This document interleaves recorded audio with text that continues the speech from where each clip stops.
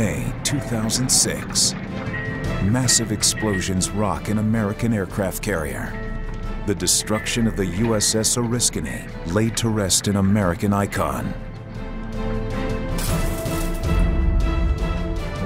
A ship that played a defining role in U.S. military history for 25 years.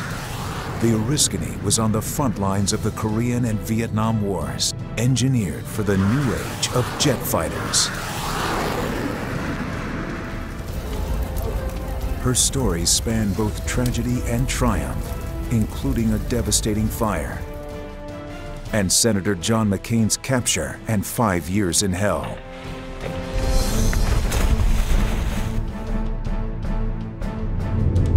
Now, an expedition plunges deep into the Gulf of Mexico to explore the Mighty O, one of the great aircraft carriers of the Cold War.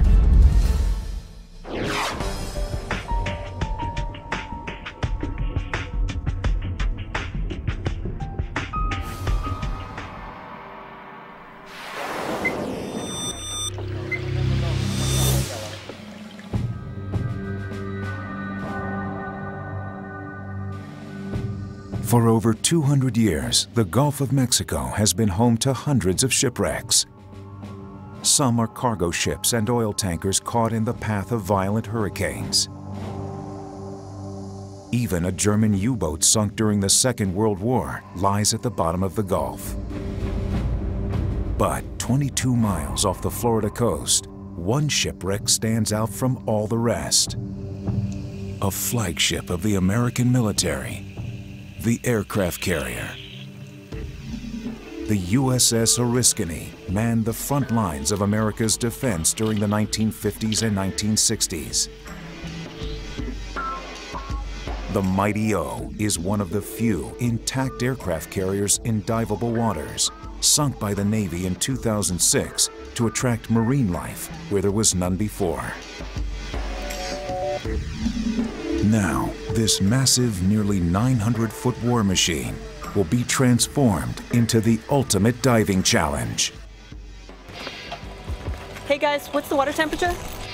Dan Kroll, David Ulloa, Becky Kagan, and Roy Kinect have come to the Gulf of Mexico to film this legendary Cold Warrior.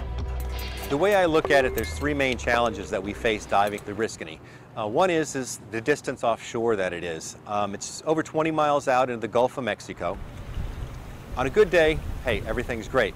But we're also diving in an area where weather turns, like in moments, to where storms brew up.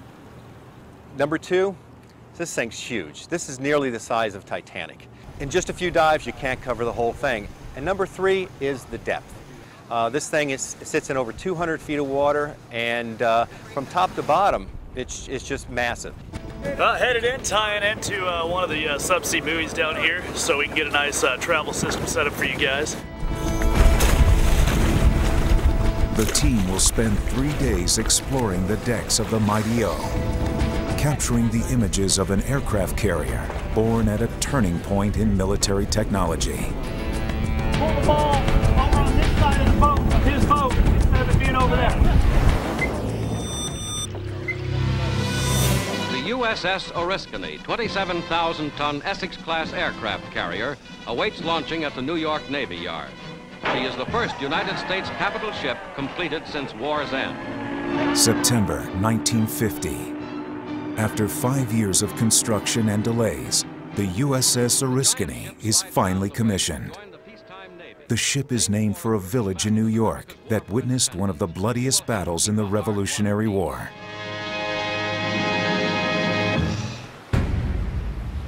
This 30,000-ton aircraft carrier is a bona fide city on the sea. Over 3,500 men work and live on the Oriskany for months at a time. Pilots, deckhands, cooks, and janitors stand by, ready to sail anywhere in the world at a moment's notice. The Oriskany's hull stretches 888 feet long and nearly 150 feet across. Her island stands nearly 5 stories high and is the operational brain of the aircraft carrier. It is in essence an office building where flight operations, navigation, and all command decisions are made.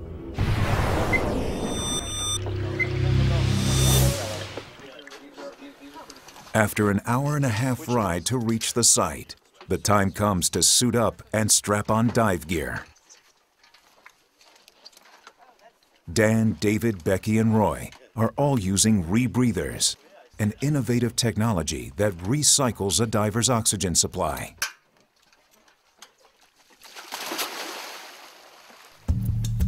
Rebreathers allow each diver to spend almost 2 hours underwater, more than 4 times the limit of conventional open-circuit diving. And the dive team will need every second they can get on the giant wreck. It's a difference that recent convert Becky Kagan sees immediately. I had had my training for the rebreather, but I just didn't have enough hours to feel comfortable about shooting video and diving at the same time. But on the Oriskany dives, I had gotten enough hours, and it was just an incredibly different experience being able to stay down for 90 or 100 minutes, allowing us to see so much more of this wreck. So being able to be on the rebreather was definitely a benefit. The Oriskany sits in depths from 70 to 212 feet. As the divers begin their descent down the anchor line, the enormous size of this aircraft carrier quickly becomes clear. I've been on a lot of other very large wrecks, but those all look like Tinker Toys compared to this.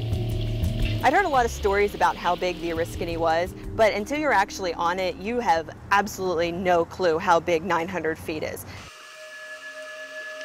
Through the misty waters, the island of the Oriskany rises from the depths like a skyscraper.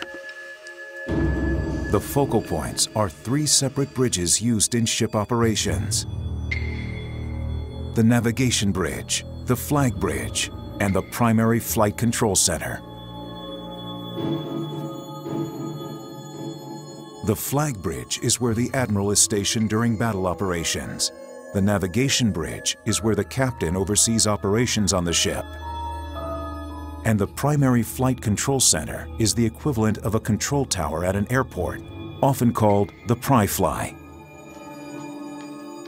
You can see the way the windows are arranged. Some have windows on the roofs, some have big windows out in front that point down, others just, just a view of everything. You can see how these bridges would have really been useful. And the view from the bridge was incredible. I mean, you really could see the entire flight deck operations of the ship. You easily see how it could be handled in that area. A Pry-Fly crew is led by the air boss, who directs takeoffs and landings on the flight deck, as well as controls air traffic around the ship. It is a job that must be executed like a well-choreographed ballet. The Oriskany has been underwater just over a year, making for an awe-inspiring view of the ship's island. A lot of times when we say we're getting ready to go dive a wreck, I'm used to seeing torn up shards of metal and just debris all over the bottom. And in a lot of cases, some of these wrecks are just mounds of fossils or artifacts.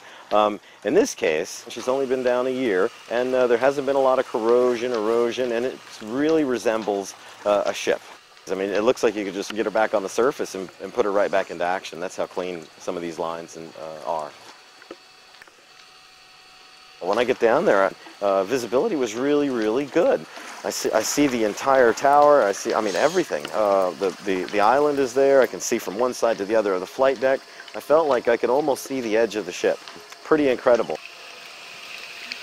But definitely you can tell this is a machine of war, and its biggest offensive weapon isn't anything that fires from the deck or the tower. It's going to be what takes off from the main deck, which is aircraft. The Oriskany was a ship at the forefront of aircraft carrier design. One link in a chain of military technology that began in the early 20th century.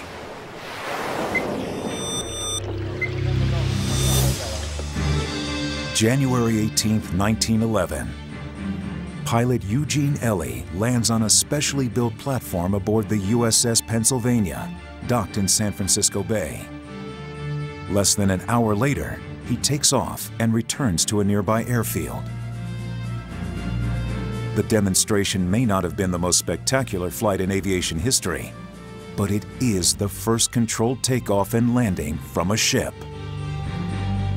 But this revolutionary concept doesn't take off until World War II, when aircraft carriers propel America to victory over the Japanese. Their ability to deliver strategic mobile firepower in the days when giant battleships with their massive guns decide the outcome of naval warfare.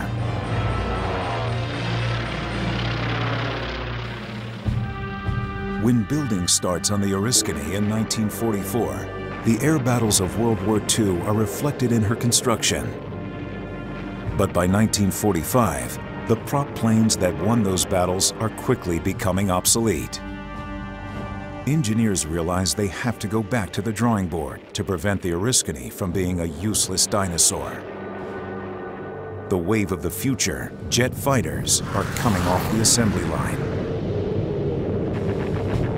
To handle these heavier jet fighters, the flight deck of the Oriskany will have to be massively reinforced.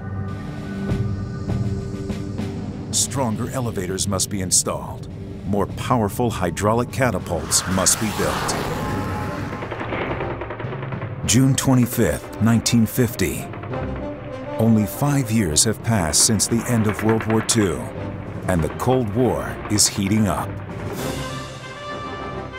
Communist North Korean forces have invaded the democratic South.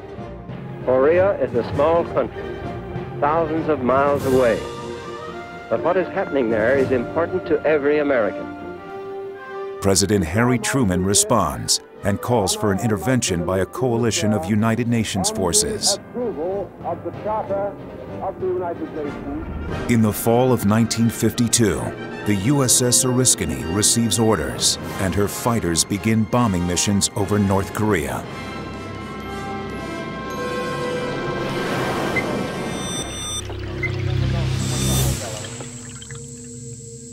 As the team move further down from the island, they draw closer to the flight deck of the USS Oriskany. But navigating an 888-foot-long ship requires more than just strong legs and swimming skills. On the first dive, what we found is that the wreck is really huge and there's a lot of ground to cover. So Becky and David have both brought along a DPV, or a diver propulsion vehicle, which we hope will help us cover as much ground as possible. A diver propulsion vehicle is really nothing more than this torpedo-shaped box with a battery in it, with a propeller on the other end. With the scooter, we're able to set it to a certain speed, and if we were to get swept off of the wreck in a strong current, it could help us to get back onto it. So there's a lot of benefits to it. Now, some of the downsides, obviously, if the battery dies, well, now we've got a 70 to 100 pounds object attached to us that is dead in the water. So there are some disadvantages.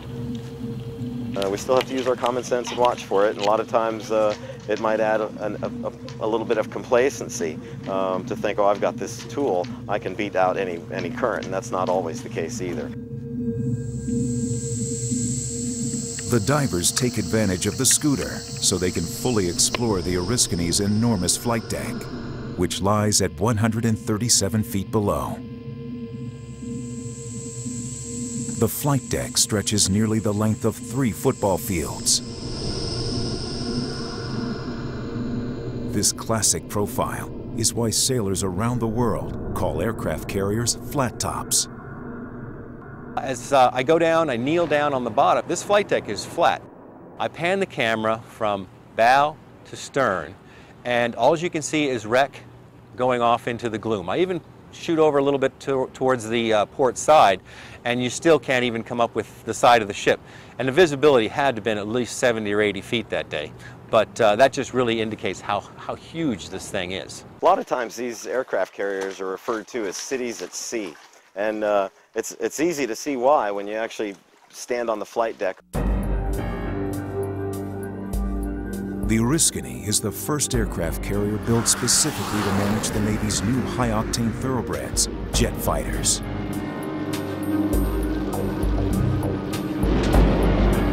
Starting in November 1952, they take part in a 6-month campaign to destroy North Korea's transportation infrastructure.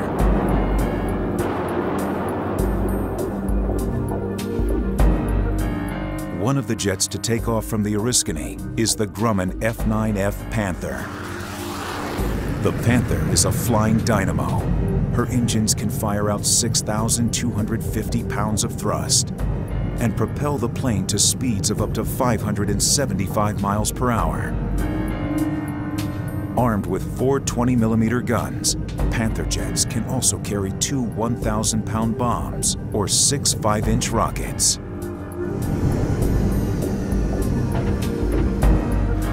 In Korea, Panthers fly over 78,000 combat missions, becoming the first jet to be widely used in air combat and a crucial component to the American effort. By March 1953, the U.S. and her allies have inflicted a devastating assault on North Korean roads, railways, and bridges. Hundreds of enemy positions are either damaged or completely destroyed. I was looking at some pictures of the flight deck before we went down on the Oriskany, and you could just see plane after plane lined up on the flight deck. And actually being down there, it really didn't feel much different to me, except that we were underwater. You could still see some of the lines for the runway still made out. And I could just picture, you know, the activity that would have been happening there. Flying jet fighters off an aircraft carrier is a complex process and one of the most dangerous assignments in the Navy. A jet fighter needs over 2,000 feet of runway when taking off on land, yet the average runway on an aircraft carrier might be no more than 800 feet. Incredible speed is the key to short-distance takeoffs, but powerful engines can't do it alone. On the Oriskany, massive catapults provide crucial momentum. The catapult is a track built into the flight deck, with a large piston attached through the track to the nose gear of the aircraft. The system can rocket a 45,000-pound plane from 0 to 165 miles per hour in 2 seconds.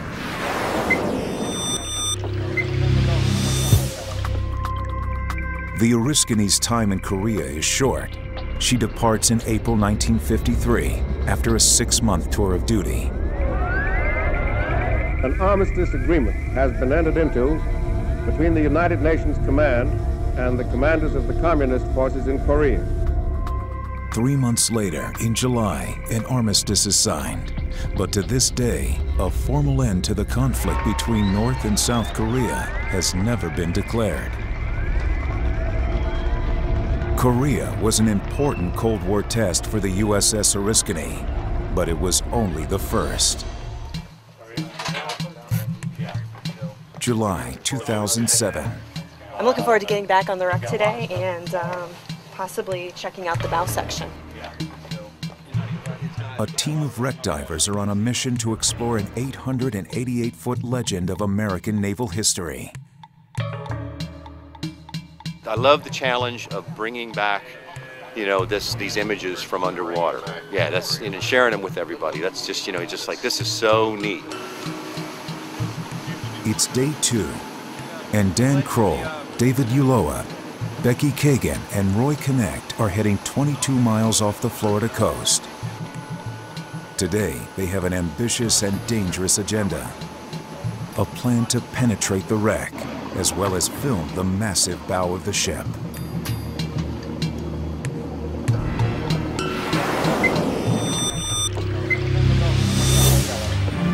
May 1953. After a successful 6-month tour of duty, the USS Oriskany leaves the shores of Korea and returns to the United States. Her crew spends the next 2 years training pilots, and the carrier is even used in 2 movie productions about the Korean conflict. But while the Oriskany is in the Hollywood limelight, aircraft carrier technology is rapidly moving forward. In the mid-1950s, an important British innovation called the angled flight deck completely reinvents the way planes take off and land from aircraft carriers.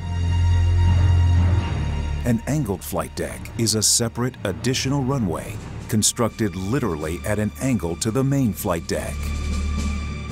If a plane has to abort a landing, this runway allows it to get airborne again, fast, avoiding a potential collision with other aircraft on the flight deck.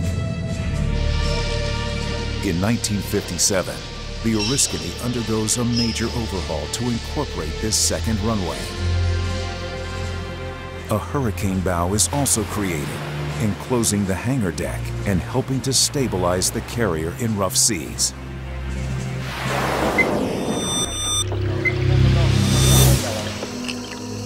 With so much of the Oriskany left to film, the four-person dive team decides to split up and explore the ship. Dan and David take one scooter and head over to get footage of the Oriskany's massive bow. There you go to the bow. Okay. As I get to the bow, I let go of David's scooter and just kind of drift down, right down to the bow of the ship. And, you know, I just felt so minute against the backdrop of this huge icon. And, you know, it was like something out of a sci-fi movie.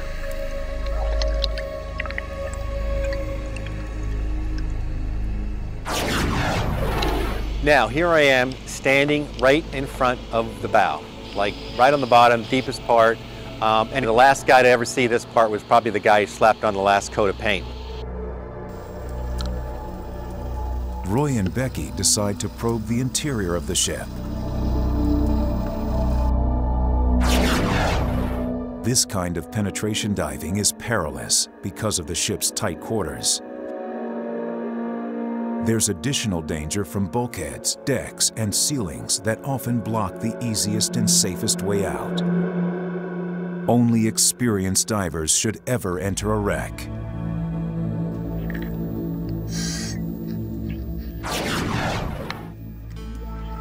Becky and Roy head inside the Oriskany. The doors, hallways, and living quarters remind them of the people who called this aircraft carrier home.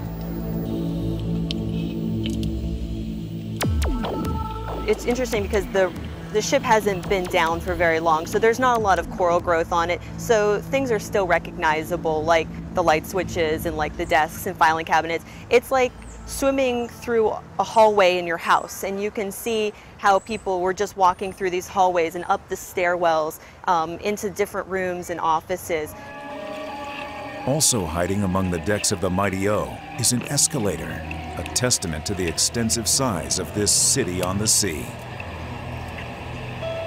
On one of the dives, we wanted to see the escalator, and it was obvious when we came to it, and it felt like we were inside of a shopping mall because all of a sudden the floor just dropped down. You could see the escalator go down, and it really felt like you were swimming down an escalator instead of standing on it. And you could see how people would just be going up and down this thing all day long. And it was a very interesting experience.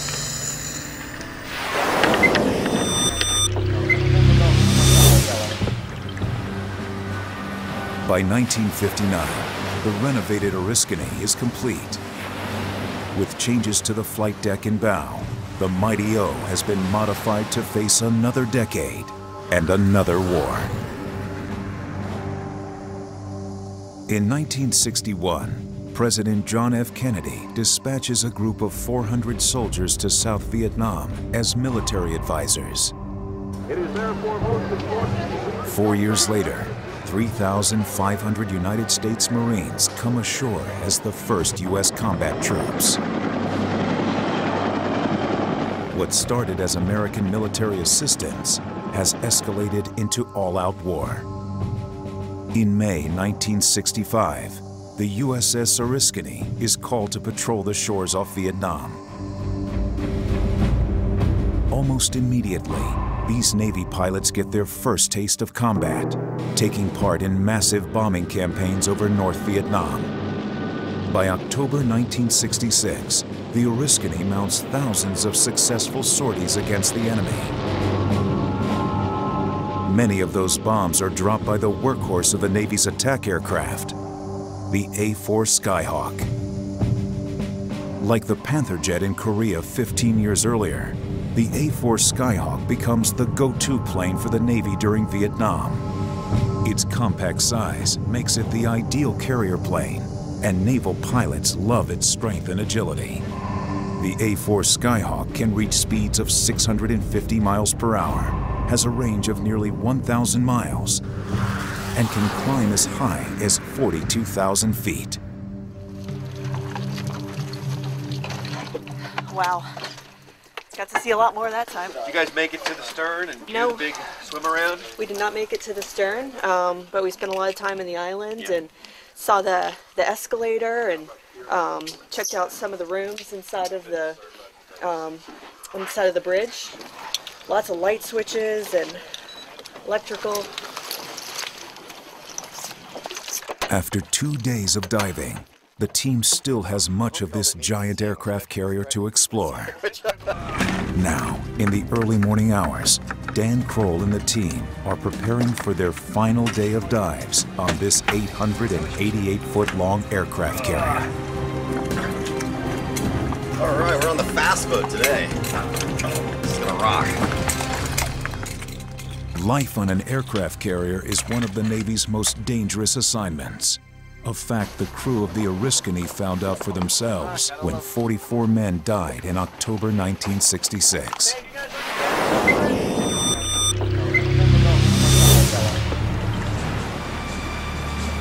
As the war in Vietnam escalates, the USS Oriskany takes part in daily combat operations. Attack aircraft take off around the clock, bombing North Vietnamese targets in a ferocious air campaign.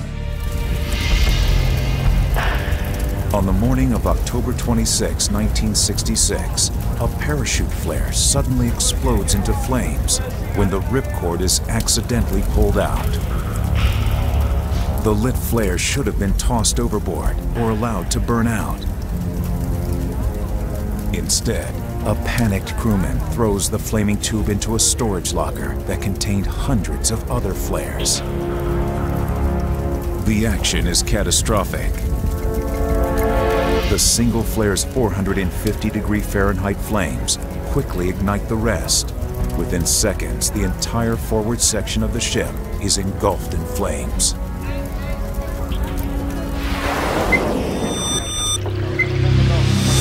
Hangar space, yeah, main deck and hangar deck. So that's where you entered in. So it's like right in here. That's the down one to the hangar. Sure, right there. Now, Dan and the team are going to try to find the location of that tragic fire. They consult the carrier's plans. But Dan isn't sure what to expect.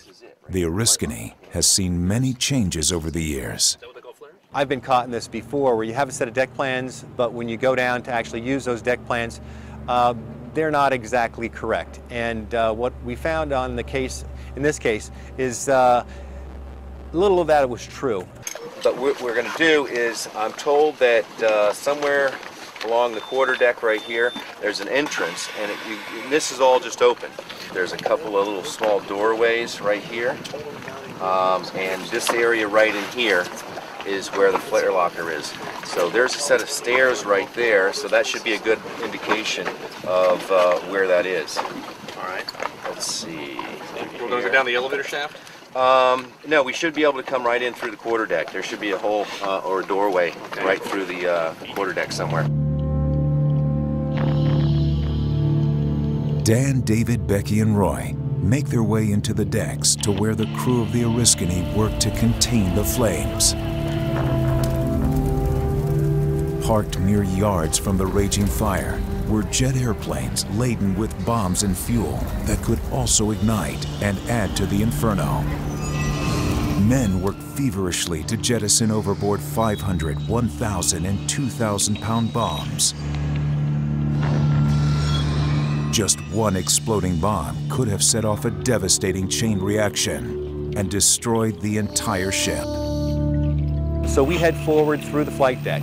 We pass the machinery, we pass a few other things, but now I see the triple sliding doors. The triple sliding doors, just on the other side of that, that's where the fire occurred. That's where the flare locker is. And as we approach there, we go inside one room that's on the plan. But just as Dan feared, the Oriskany plans aren't turning out to be so accurate. We go into that area, we go through that door, but when I'm looking for the stairs, I can't find it. So I just had to go with best guess, and my best guess is that this room is where the flare locker is. Although the Oriskany is saved from complete destruction, no one on board is safe from the fumes and smoke.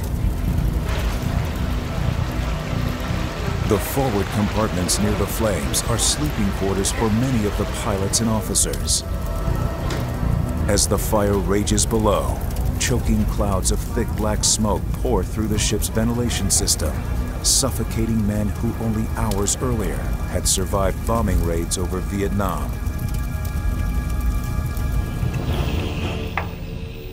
You know, the area where the flare locker is was like on all warships, are tight spaces. The doorways are small, and they're small for a reason, so they can be shut relatively quickly and dogged down so that you don't have any water intrusion if the ship's going down. And, you know, I started thinking about that, and I'm going like, you know, well, why did so many guys die down here? There's just not that many spaces. But the reality is that, you know, it's not the steel that burns, it's everything else. And if the paint gets hot enough, it's going to burn.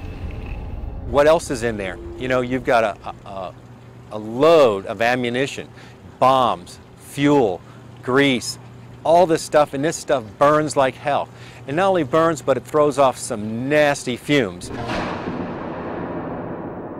Anytime you pass by a place, whether it be on a shipwreck underwater or a site where terrorists have hit our soils, there's going to be a certain feeling of maybe spirituality, maybe I don't know what it is, but yeah, I'm expecting a little bit of a heart-wrenching feeling as I enter that area, to know that this is where people in the military stood their ground and fought till their last breath. For 3 hours, the crew of the Oriskany fight the flames with everything they have. But their heroic efforts can't stop 44 men from losing their lives. It's a devastating moment for the Oriskany. 9 months later, by July 1967, the Oriskany is repaired and quickly returns to Vietnam.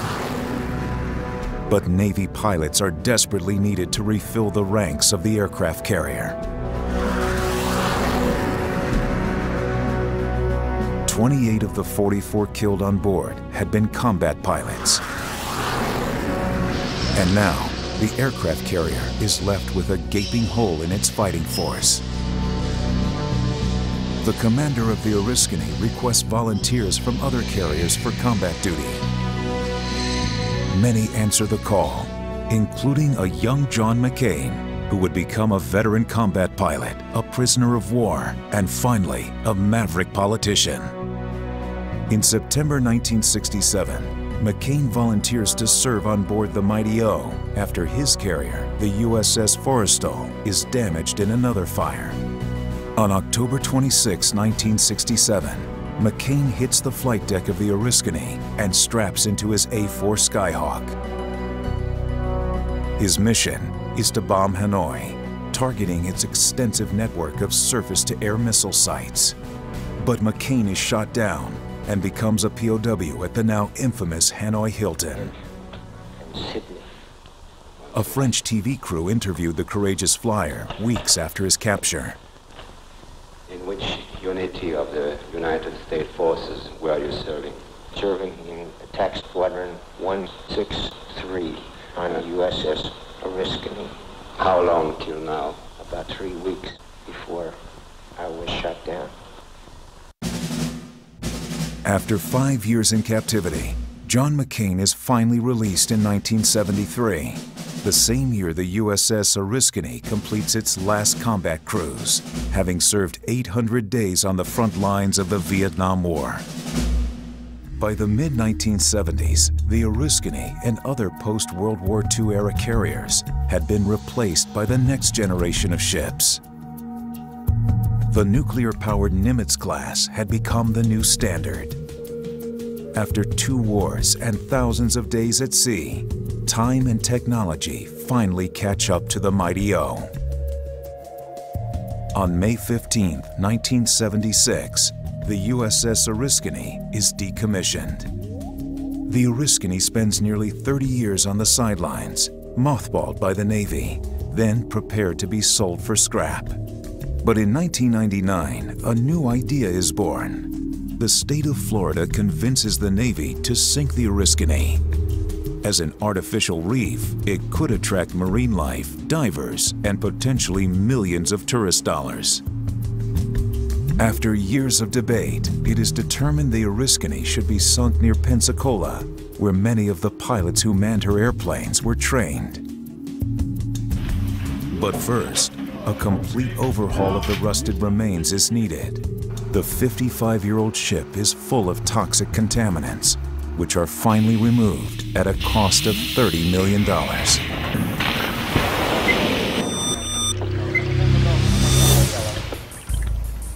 The day arrives on May 16, 2006. 22 miles off the Florida coast, the sun rises on the USS Oriskany for the last time. After 55 years of sailing the world, the mighty O is being prepared for her final bow. The plan is simple. 4 75,000-pound anchors will hold the Oriskany in place, while 22 charges of C4 explosives are detonated near the seawater valve intakes.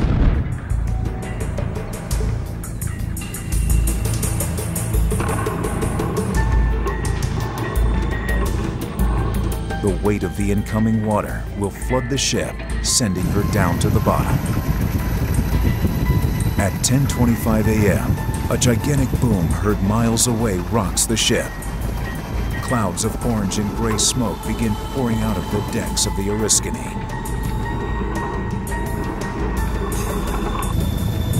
In just 35 minutes, all 30,000 tons descend 212 feet to the Gulf floor. The USS Oriskany is now the property of the state of Florida.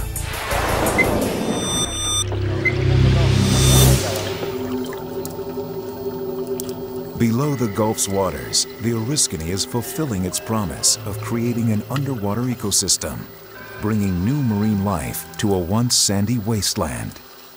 A swim out into the sand 50 feet shows a desolate desert, but once you come back to the Oriskany, you can see life just everywhere. One of the fun things I experienced was playing with the scallops. I mean, these things are just littered across the flight deck, and I feel like I could just run around and scoop them up, you know, and just like shovel them in a bag. And it was just, there was so many of them, you could play with them. It was like poker chips littered all over the flight deck.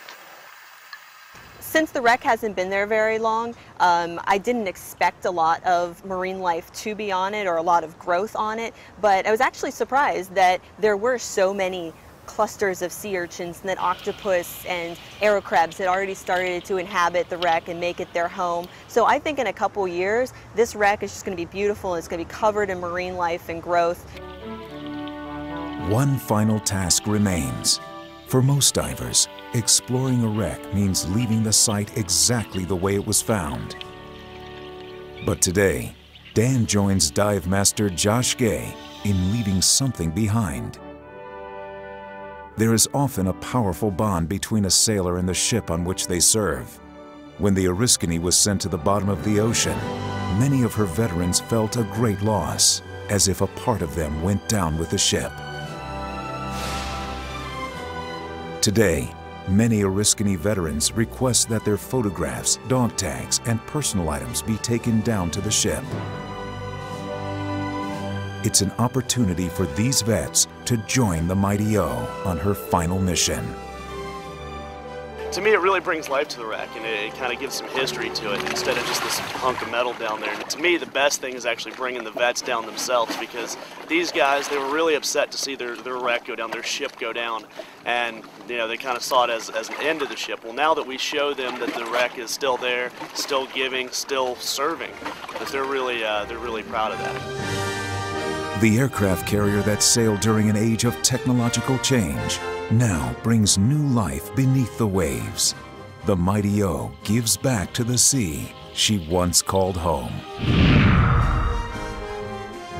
a ship that goes down like this, it was placed on the bottom. It's kind of on eternal patrol. It's never ending, and you kind of get that feeling when you're swimming alongside her. The Oriskany served a very courageous career, and unlike warships of its time, it's going to get to live on as an artificial reef.